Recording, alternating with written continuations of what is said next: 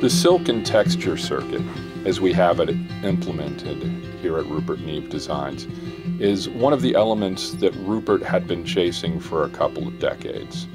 We wanted the ability to provide the harmonic content, the richness, and that distortion characteristic that is so sought after with the vintage designs of his from the late 60s through the mid-70s. Initially, this was attempted in the AMEC 9098 range with the warmth and glow and sheen elements, and then perfected here at Rupert Neve Designs with our silk red and silk blue. In the early days, I go back to, again, the vintage Neve consoles and Neve recording equipment. They were very simple transformer designs. That was the technology that was known in the 1960s. The harmonic content and characteristics of the transformer were inherent and were always present. Even at low levels, there was a little bit of harmonic, third harmonic content. And as you pushed the transformer, you got more third and started to add in second. And that is what is characteristically known as the Neve sound. Pushing those transformers, getting that added harmonic content, but you couldn't turn it off. It was always there. The only way to reduce the harmonic content was to reduce your signal level, keep the transformer lower in core saturation, you'd have lower harmonic content. Modern transformer design utilizes a feedback winding that can compensate for all of the transformer distortion characteristics, or 99% of the transformer distortion characteristics.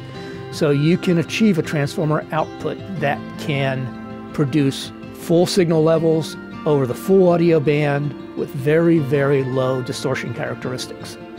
Then, to take that a step further, by taking the feedback parameters of the transformer and filtering out some of the feedback, you can bring the transformer back to a vintage style where the inherent characteristics of third and second harmonic distortion are allowed to come back out.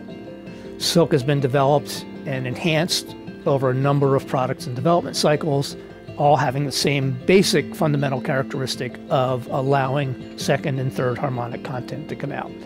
What we do with the red and the blue in silk is frequency contouring of where those harmonics are allowed to come out.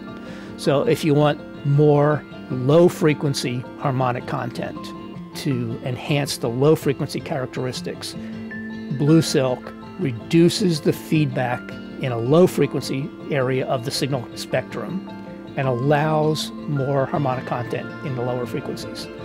Similarly, in red silk, filtering is applied that allows the mid-range areas to pull the feedback out filtered to just those areas and allow the harmonic content to enhance that frequency spectrum.